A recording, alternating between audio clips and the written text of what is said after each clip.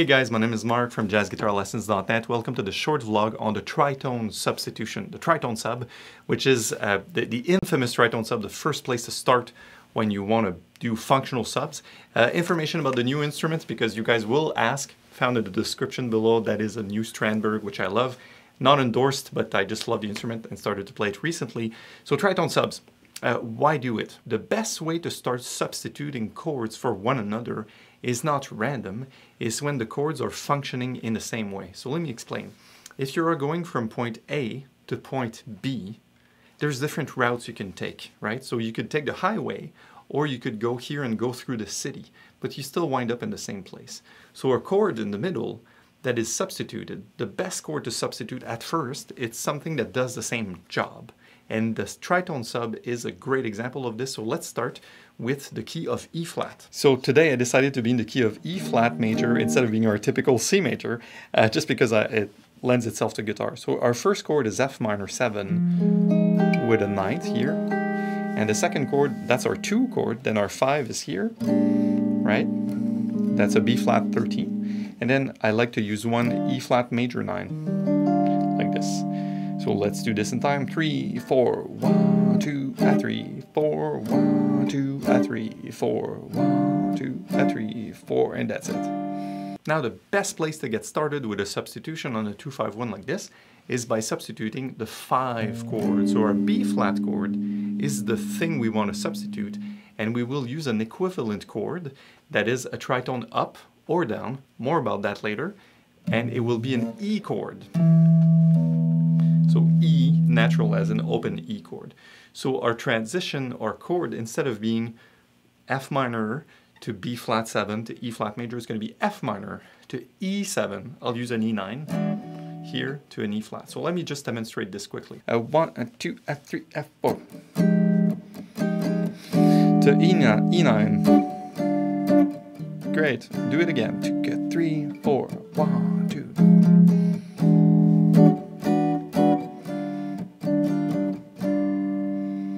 So now let's talk about how to wrap your head around this. And I use the B flat because you guys, you know Purple Haze, right? The Jimi Hendrix song. So that E7 sharp 9 is the same shape as a B flat. You notice that's a B flat 13, you just change the root. Okay, so I like to think about tritone subs, and I always think about tritone subs when I'm comping or improvising, because instead of going F2, 5, 1, essentially what you do is 2, flat 2, 1, 2, flat 2, 1. So it's a really smooth descending line that is straight. So instead of instead of jumping, it's just a linear line. So it makes so much sense, and you can use that in your comping, as we just did, and you can use that in your improv. So the next step in doing this, of course, would be to apply it to different progressions. So if you find 2-5-1s on songs you're playing, like All the Things You Are or Autumn Leaves, you can always do this, especially if you're comping, because the chord has the same function, it has the same route. I'll get onto that later as far as function and how it really works on the theory. But for now, one thing you can wrap your head around really quickly is the 2, flat 2, back to 1. And also, why do we say tritone? What's the relationship? So a tritone is an interval. Namely, in between the note B flat or A sharp and E, there's a tritone. The tritone is that which separates the octave in 2 equal parts. Let me repeat this. The tritone separates the octave in 2 equal parts. And here's why. You notice on the guitar we have 12 frets. So that open E at the 12th fret, it's 12 notes. So we have 12 semitones or 12 half steps that we play music with, right? So when I say 12 semitones, it does mean it's 6 whole tones, 6 whole steps. So if I split this in half and I do 3 tones, then I have a tritone. So if you go from the B flat note and you go up 1 tone, up another tone, up a third tone, you are playing an E. So, and that's why I said early on, I said up or down, because since you're splitting the octave, you have this distance, you split it equally in half. It doesn't matter if you go up 3 tones or down 3 tones, you're going to wind up in the same place. So the tritone sub is simply saying, hey, let me replace this chord that's functioning as a 5 let me replace it with something that's a tritone up or down from it, and use the same chord function, chord quality. So a dominant chord stays a dominant chord. So one of the best things you could do is to start to apply this. So I'll do one thing really slow in slow motion. We'll do it in E flat, then we'll do it in the key of C, just because C, and then we'll do it in the key of G, just to show you, here's the standard 2-5-1, and then here's the tritone sub. Let's get going. Okay, key of E flat major. So your 2 is F minor 9, and your regular 5 is B13, B flat 13, and then your 1 is here. Tritone sub version, F minor 9 to E9. Great, and back to 1. And good job. Now let's go to the key of C. So our 2 chord is D minor 9, our 5 chord is G13, and our 1 chord is still C, major 9 or C6 9. How about our tritone? Well, our tritone sub is D minor 9 to D flat 9. Oh, this reminds me of Girl from Ipanema a lot. Good. And now let's go to the key of G major. Right? So our 2 chord is A minor 7, our 5 chord is D9 to a G. You can do G major 7 if you want to do G6 9, G6. And now a tritone sub, A minor 7, A flat 13. Woo! Woo-hoo-hoo-hoo.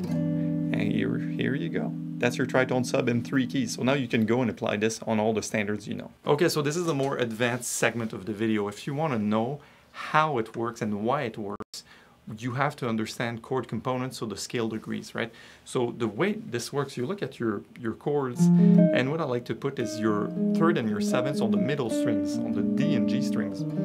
So you do F minor like this, the 3rd and the 7th, and the 7th and the 3rd for your B flat, and then your E flat major, you go 1, 3, and 7. So if we just look at the B flat chord, you will wind up with B flat, A flat as the 7th, and D as the 3rd. Of course, if this goes way above your head, you don't need to know any of this to really play the tritone sub successfully. But if you're still sticking around, thank you. Okay, so B flat, and then if you look at the next chord, tritone subbed, which is a functional sub, you have E, G sharp, and D. So you will notice that these 2 notes, the tritone in the middle, this is also a tritone. That's a 3rd and 7th of B flat, and that's also the 3rd and 7th of E. Actually, to be correct, we would say, well, that's a 7 and 3rd of B flat, and that's a 3rd and 7th of E. So it means that the 2 notes stay, but their function change. But the way this wants to resolve it is the same. In a classical sense, it wants to go here. It wants to resolve very naturally like this. So whether we use this as our root or this as our root, the resolution is the same. And in classical terminology, in harmony, they call this the Neapolitan sixth, I think. You can put this up on Wikipedia or something. So this is a concept that's been used in classical music forever, because you have 2 chords that are dominant, that are tritone away, and they share the same guide tone in the middle of it. So that's why it works so well, and that's why it's so functional. And now, of course, there's more details about the theory of this, like which scale could you use on this? Oh, this winds up sounding like a B flat altered, and this, you know, this and that. So there's plenty more to cover, which is again the kind of stuff I cover with my Jazz Guitar Accelerator students. So of course, I hope you have enjoyed this video. Please like and subscribe to this channel, and you can head up to the blog on jazzguitarlessons.net. Improve your jazz guitar playing with a real teacher for plenty of standard songs and, you know, scales and chords, etc. So let me finish the video with a quick demo. Just the scales, the regular scales: F Dorian, B flat mixo, E flat major. Then the tritone scales: E,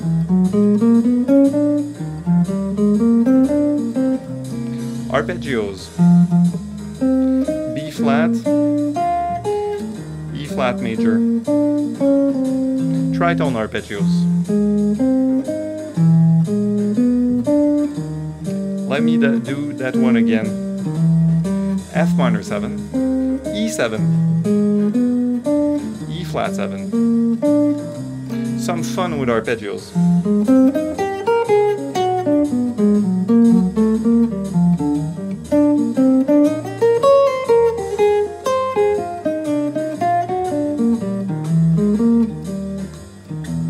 Now just solo.